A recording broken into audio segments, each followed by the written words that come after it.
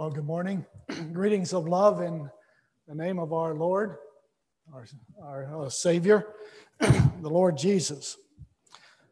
It's a real blessing to be able to be here, and trust that in some way we might be able to learn something that will help us in our walk with Christ. Guess I'll give before I give that, whoever's leading the singing at the end, the last song, if you could sing number 508. So I'll just throw that out now so that you have that. The title of the message is Consecration, a Living Reality. I'll be up front with you. Some of this message I shared a number of years ago. So if some of it sounds a little familiar, why that's the reason. But some of it I have as well as changed as well. Most of my thoughts will come from 1 Chronicles 29, but we'll be looking at another chapter before that. 1 Chronicles 29 has the account of David wanting and desiring to build a house for God, a place where God could dwell and stay among his people. And the question is, what was God's answer to David? Let's go to I don't know why I keep saying second. 1 Chronicles 17. And to get a background here of what is happening. Chapter 17, verse 1. Now it came to pass, when David was dwelling in his house, that David said to Nathan the prophet, "See now, I dwell in a house of cedar, but the ark of the covenant of the Lord is under tent curtains." Then Nathan said to David, "Do all that is in your heart, for God is with you." But it happened that night that the word of God came to Nathan, saying, "Go and tell my servant David, thus says the Lord, you shall not build me a house to dwell in. For I have not dwelt in a house since the time that I brought up Israel, even to this day, but have gone from tent to tent and from one tabernacle to another. Wherever I have moved about with all Israel, have I ever spoken a word to any of the judges of Israel, whom I commanded to shepherd my people, saying, why have you not built me a house of cedar?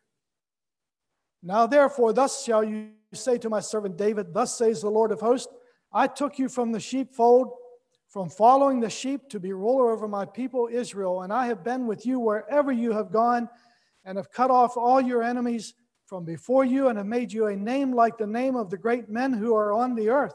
Moreover, I will appoint a place for my people Israel, and will plant them, that they may dwell in a place of their own, and move no more. Nor shall the sons of wickedness oppress them any more as previously. Since the time that I commanded judges to be over my people Israel, also I will subdue all your enemies. Furthermore, I tell you that the Lord will build you a house. And it shall be when your days are fulfilled, when you must go to be with your fathers, that I will set up your seed after you, and who will be of your sons, and I will establish his kingdom. He shall build me a house, and I will establish his throne forever. I will be his father, and he shall be my son, and I will not take my mercy away from him, as I took it from him who was before you. And I will establish him in my house and in my kingdom forever, and his throne shall be established forever. According to all these words, and according to all this vision, so Nathan spoke to David. We'll stop right there.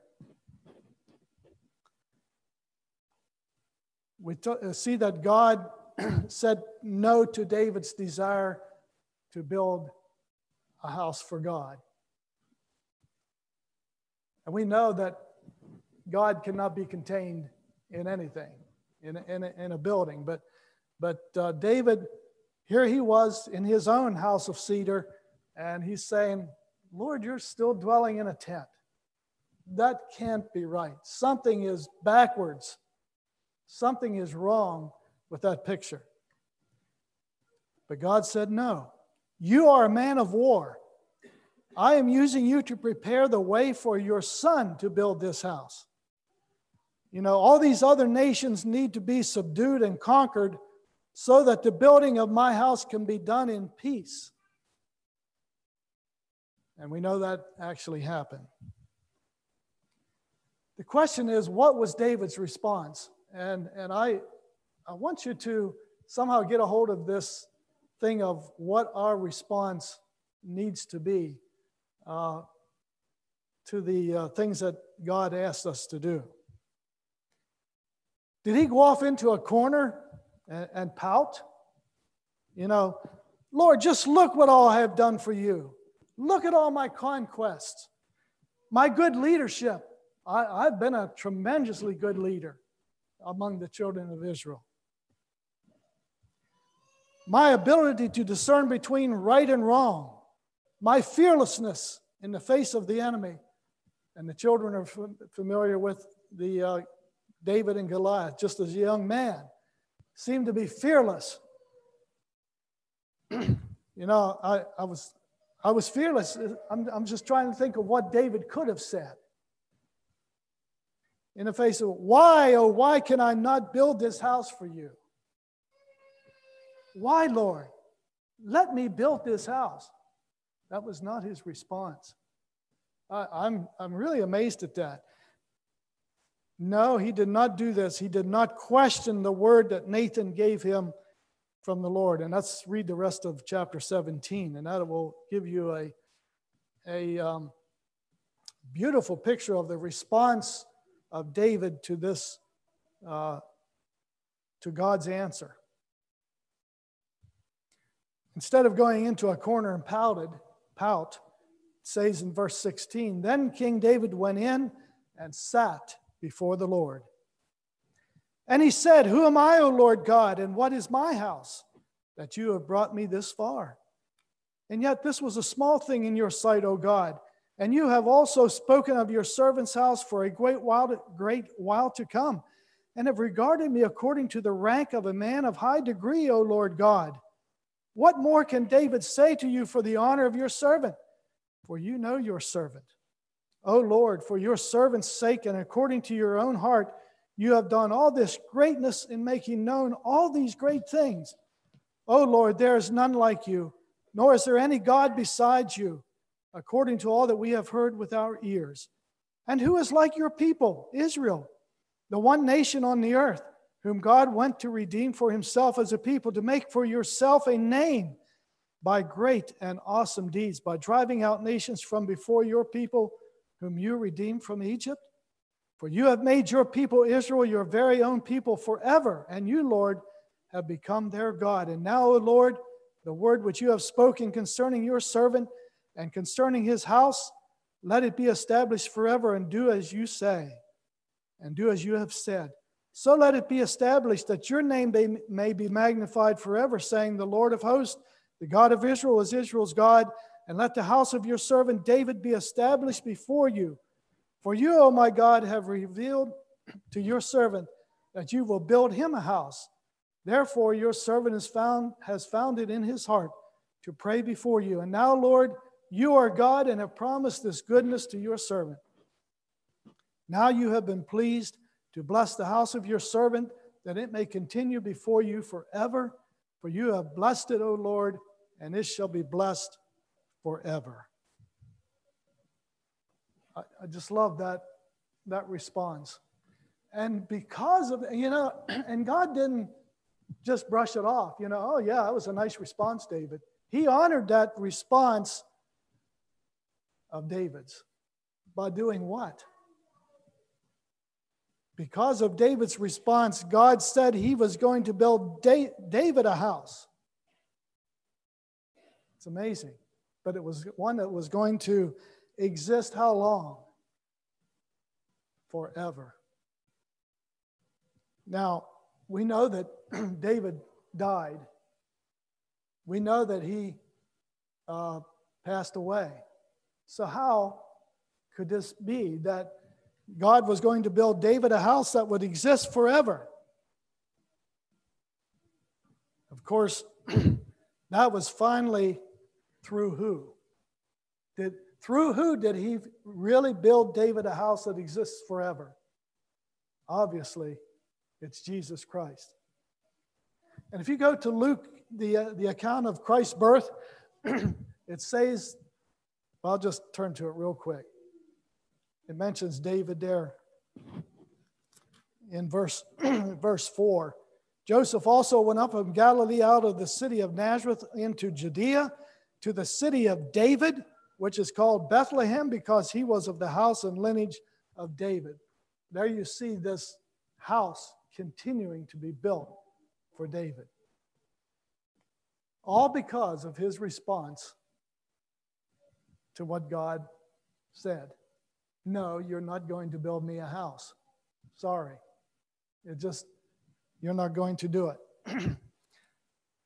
And so God promised David that he would build him a house that will exist forever. And of course, it was through the Lord Jesus Christ that he finally did that. Well, David still wanted to, he didn't lose that desire to want to build God's house. He didn't lose that. And let's go to chapter 29. And this chapter really reveals David's heart in this whole matter. His heart was so into this house being built for God that he totally pulled out all the stops and made sure that Solomon had all the resources he would need to build this house. I'm going to take the time to read the whole chapter because it's just so full, so beautiful. Furthermore, King David said to all the assembly, "My son Solomon, whom alone God has chosen, is young and inexperienced, and the work is great, because the temple is not for man, but for the Lord God.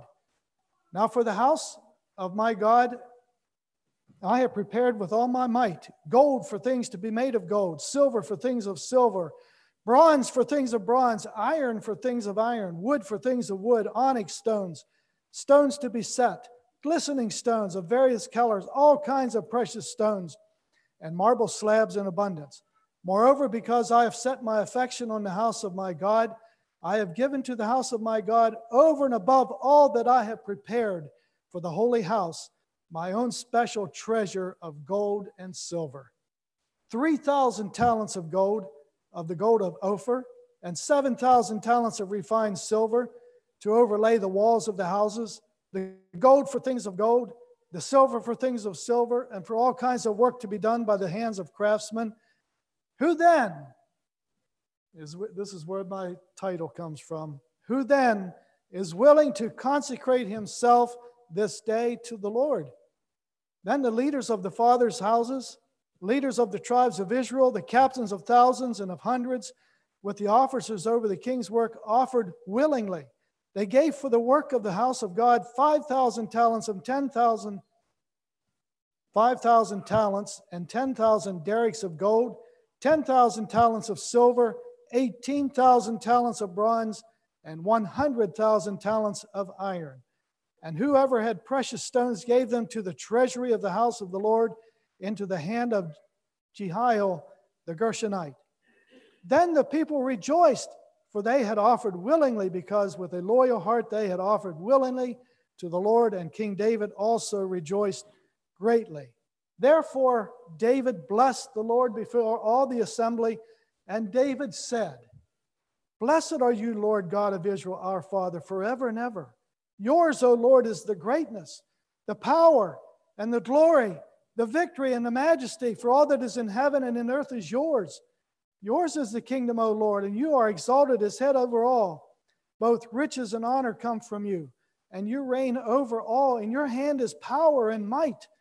In your hand it is to make great and to give strength to all. Now therefore, O God, our God, we thank you and praise your glorious name.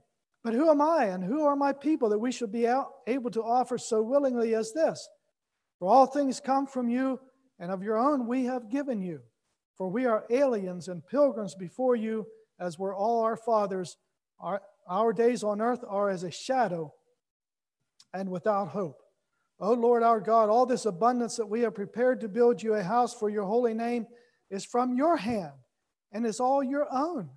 I know also, my God, that you test the heart and have pleasure in uprightness. As for me, in the uprightness of my heart, I have willingly offered all these things, and now with joy I have seen your people who are present here to offer willingly to you. O Lord God of Abraham, Isaac, and Israel, our fathers keep this forever in the intent of the thoughts of their heart of your people, and fix their heart towards you. And give my son Solomon a loyal heart to keep your commandments and your testimonies and your statutes, and to do all these things, and to build the temple for which I have made provision. Then David said to all the assembly, now bless the Lord your God. So all the assembly blessed the Lord God of their fathers, and bowed their heads and prostrated themselves before their Lord and the king. And then we know Solomon was anointed king over there, king at that point.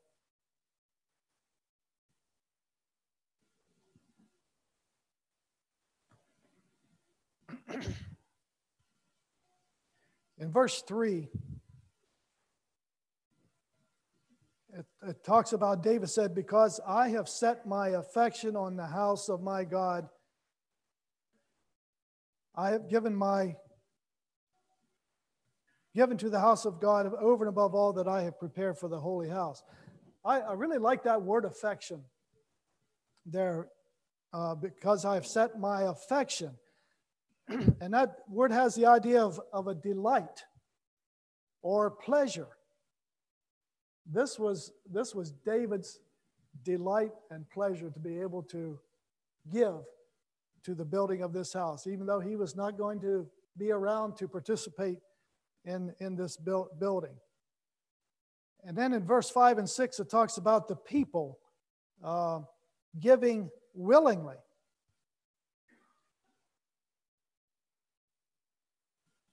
And I was really impressed with that word as well. That word willingly means without reserve, with joy, wishing you had more to give. And it's important to remember to take note the word will is in this word. And to me, it's submitting your will to a will that is greater than yours, and being willing to be obedient to that greater will. In other words, they willingly gave it. There was no holding back whatsoever in sharing and putting into the money thing to help to build this house. But then when we look at the verse 5 there, at the end of verse 5, who then is willing to consecrate himself this day to the Lord? And David, by example, showed what this is all about, how to consecrate yourself to the work of the Lord. That word consecrate has the idea of to fill, to be full of. It means the open one or the open hand. And so if you put out your hand and it's open, what can you do with that? You could come up here and put a piece of an apple in my hand, right? You could put it in my hand. It's open.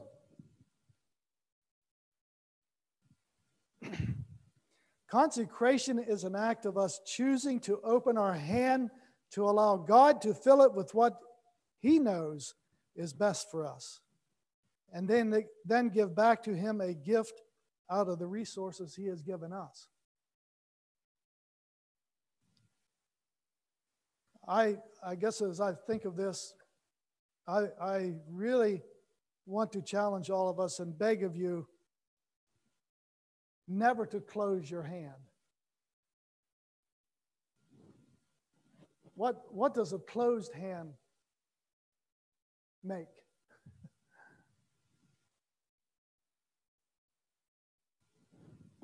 What does that represent? Pardon me?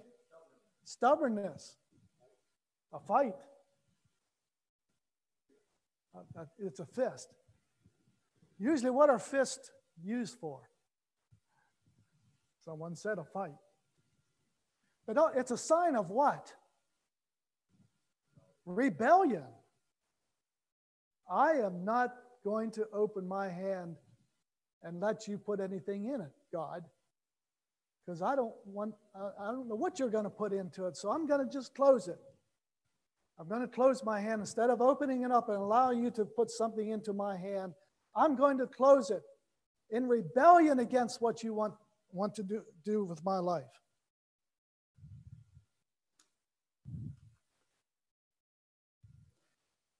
We're actually telling God, I'm going to resist your will and take my own way. I think it was back in the 60s. I don't know if it was the Olympics or not, but these men, I don't know, if you win a medal while you go onto a stand and they play your national anthem or something like that, but they raised their hands like this in a fist. I'm not sure. In the 60s, of course, was the years of rebellion and different things in our country.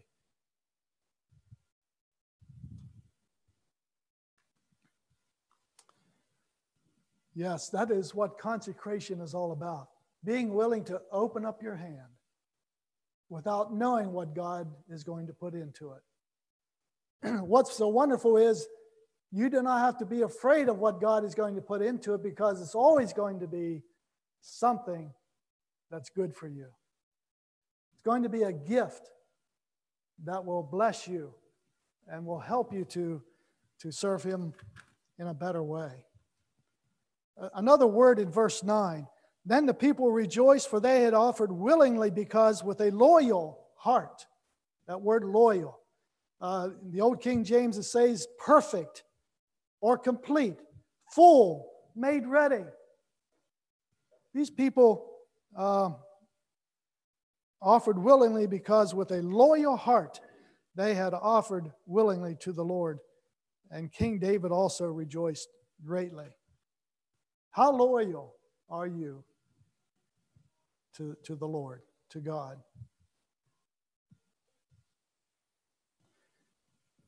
Well, let's look a little bit at how benevolent David was with his gifts. This gold and silver that David gave has a value of billions of dollars in today's economy. Personally, David gave 112 tons of gold and 262 tons of silver.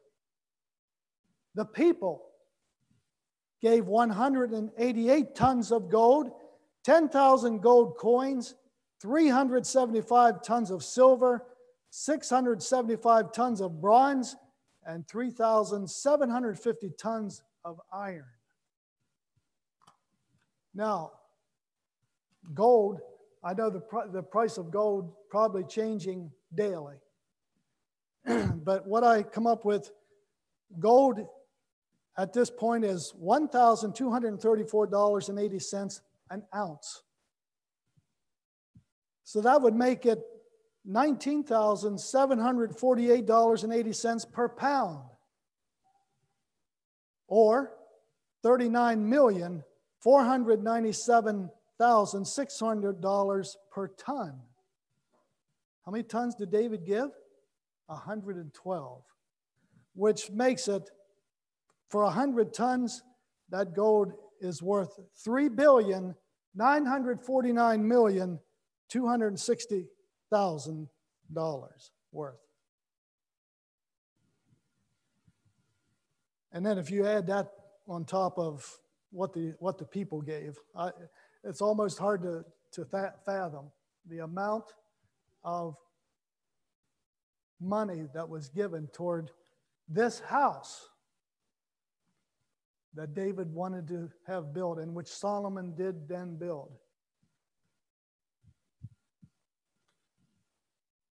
You know, it was the best that he had to give.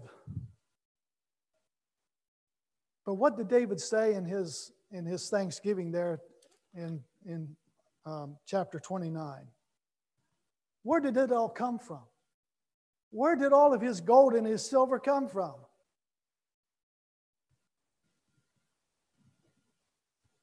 God put it into his hand, didn't he? God put it into his hand. That's where it came from. Lord, I'm just willing to just open my hand again and let you take it. It's yours. It's for you.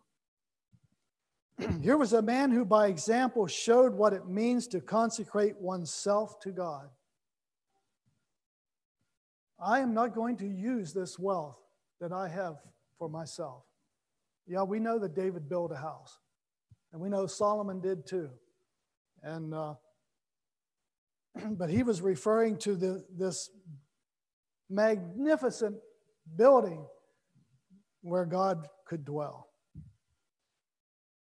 Yield up his gifts to the one who gave it in the first place. And truly that is consecration. That is consecration. This account brings out the New Testament truth that there are only two ways: consecration or desecration. And we know if you desecrate something, you violate the sanctity of it, profane it, make something of lesser value. That's what you do when you desecrate something. You try to make it of less value as you possibly can. Well, what is the house of God today? David wanted to build this house for God, and he willingly gave, the people willingly gave of all their resources, of the gifts that God had given them. What is the house of God today? What is the king building today? You know, it was a king that built the house of God, and we also have a king that is building his house. Building his house. This house, I believe this morning, strongly believe this morning, is the church. Jesus is our king, and he is building his church, the place of his abode. Matthew 16:18 says, I will build my church, and the gates of hell shall not prevail against it. You know, there is nothing, not even hell itself, can stop this house from being built. The question for myself and for all of you this morning is, are you going to consecrate yourself to the building of this great house by giving back to Christ the gifts he has given you? Lord, I open my hand to allow you to fill it with what you see as best for me, and then choosing to use that gift in a way that helps to build this great house, which is the church. And I guess I'm humbled when I think of the fact that when we think of the church and the tremendous building that it is, that Christ would use us to build his church. That is humbling. And it's an amazing, to me, it's an amazing reality. He has all the resources to give us to do the job. So what are we waiting on? Why do we hold back? Why do we put our fist up and say, no, I don't want to do that? What's going on? I want to use a little illustration here as far as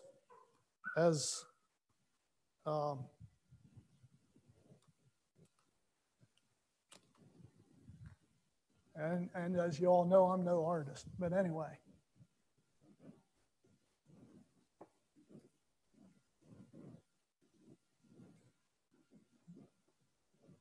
And this is the ground level. Now, underneath here we have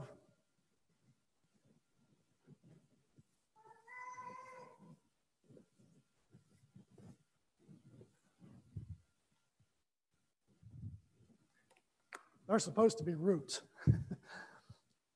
Now, how many of you, if we go out there, we see all those trees up along our property there, what do you see?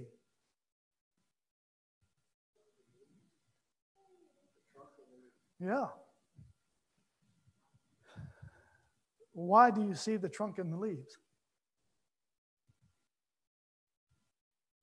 Which was first?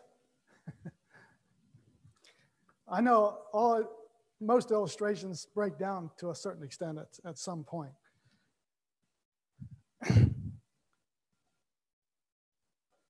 When the roots of trees, and we're thinking more of a forest here, more so because I'm not sure about these trees out here. But in a forest especially, when the roots of trees touch, there is a substance present that reduces competition. In fact, this unknown fungus helps link roots of different trees, even of dissimilar species. A whole forest may be linked together if one tree has access to water, another to nutrients, and a third to sunlight. The trees have the means to share with one another.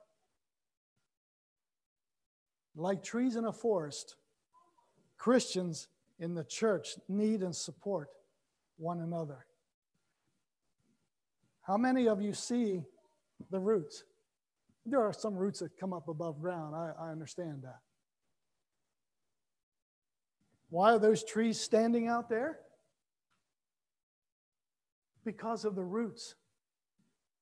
Because of the nutrients and the water and the sunlight that comes up through those roots, and they share with one another. I didn't know that till I did a little study in here, and that's an amazing concept. Never really realized that. But that's how we need to build the church of God. The church.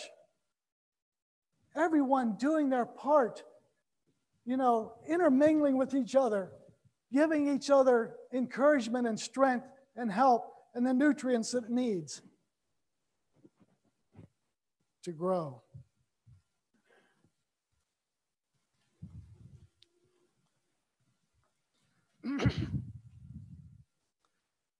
Well, 1 Corinthians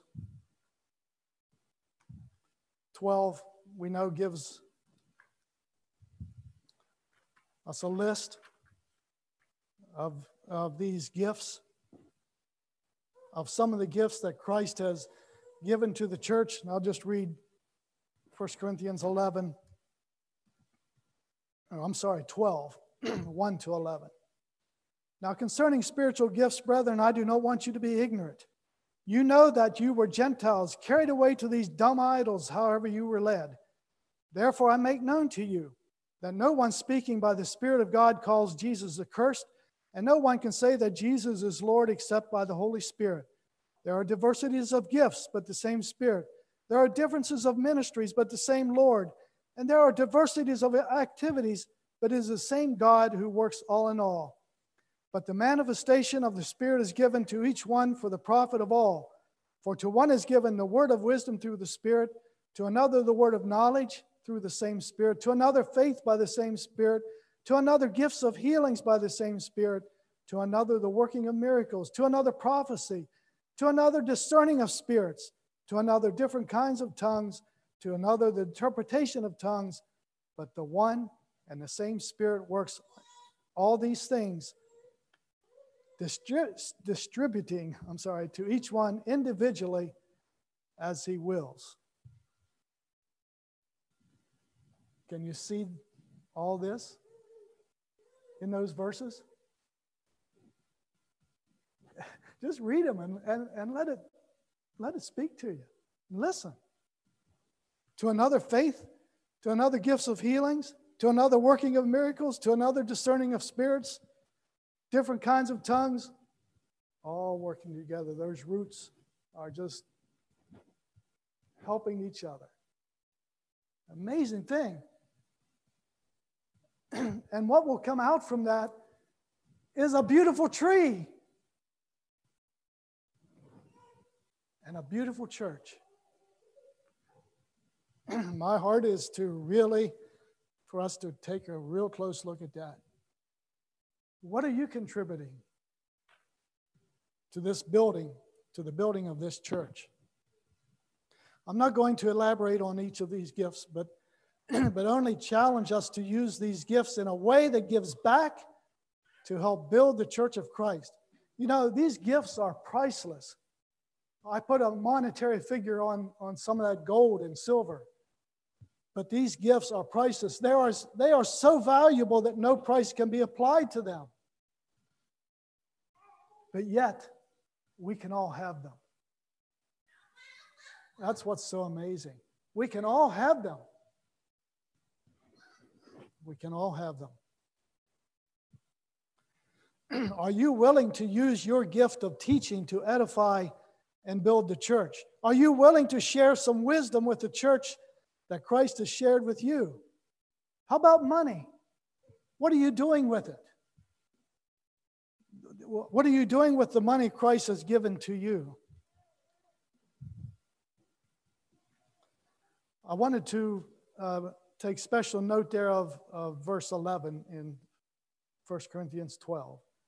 But the one and the same Spirit works all these things, distributing to each one individually as he wills. In the Old King James, it uses the word divide. And really, when you think about division and distributing, not a whole lot of difference there, but it distributes these gifts to each person. The Spirit knows who can use this gift. It knows how you can take that gift and make something out of it for the beauty of His church.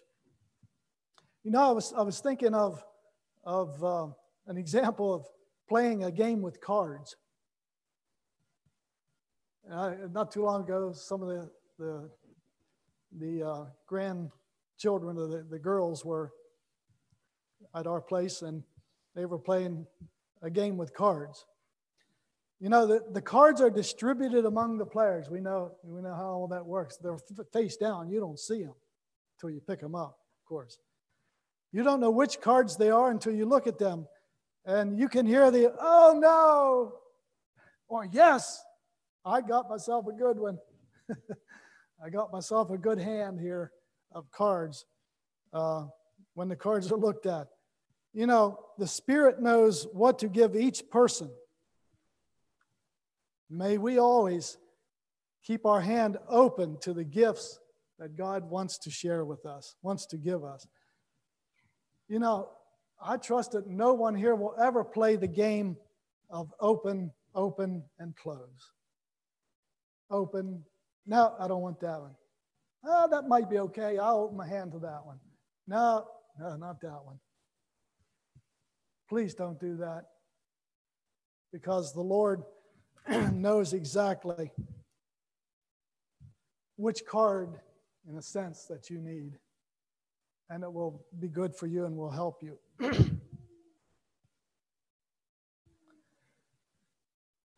There's another gift that I would like to share with you. It's not mentioned here necessarily in 1 Corinthians 12 there. It's the gift of sorrow. And the gift of sorrow is a gift that, I'll put it for myself, I want to do this. Anybody like to go through sorrow? How many of you are willing to open your hand to the gift of sorrow? And you're saying you're calling it a gift? Sorrow, a gift? I think it's one of the greatest gifts that you could ever receive, really, as I think about it. Some of you are sorrowing the loss of loved ones very close to you. Quite a few of you are sorrowing with chronic health issues. You may be sorrowing the loss of a close friendship. Maybe sorrowing the loss of loved ones to the world. maybe a husband or wife that has decided to forsake the vows they made to you. That's a pretty sorrowful thing. The gift of sorrow is the one gift, again, as I said earlier, we are very quick to close our hand to. Lord, I don't want that one. No. I can't handle that one. I'm going to close my hand to that one. I don't want that gift. I can't use it. There's nothing good can come out of this sorrow. And I think there's people here this morning that can testify that there has been a lot of good come out of the sorrow that they have gone through.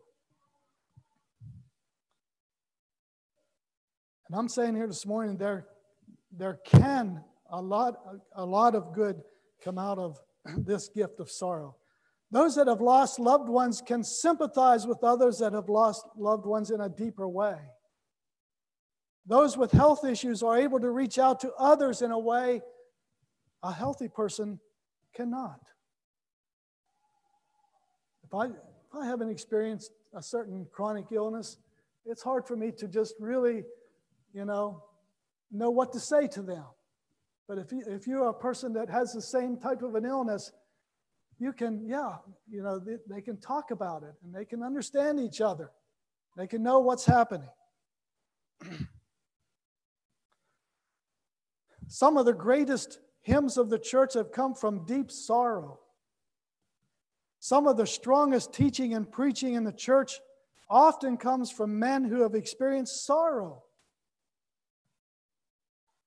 And it was sorrow that gave Jesus his rightful place at the right hand of the Father.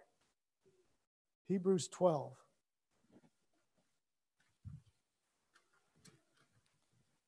Verse 2, looking unto Jesus, the author and finisher of our faith, who for the joy that was set before him endured the cross, despising the shame, and is sat down at the right hand of the throne of God.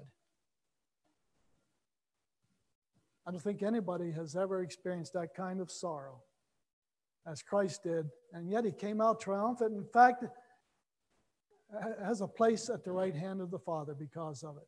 Because he was willing to accept that gift from his Father instead of, rebelling against that gift that God gave to him. He opened his hand, and because of his response, we in turn are able to go through sorrow as well. Are you willing to open your hand to the gift of sorrow and allow it to consecrate your life to the building of the house of God, the church? And not just that one. I don't want to just totally focus on that one, but I think some of the greatest encouragement and building of the church has come from that gift of sorrow. But the other gifts are just as important. They are very important as well. The gift of edification, the gift of encouragement. Sometimes you sisters might think that, what gift do I have? Well, I want you to know that you probably have more gifts than the men do because of your relationship with your family. You have your children in your home and all of that. There's just so much you can do. Don't close your fist or hand to those gifts that God has given you as mothers. I'm sure it can get monotonous and lonely at home sometimes. But there is so much you can do. There is so much to help build the church. There is really so much, really a lot that you can do. Consecration is an act of the will. I choose to obey Christ and give back to him all that he has given me. And I hope that can be your testimony as well. Anybody have anything they'd like to share?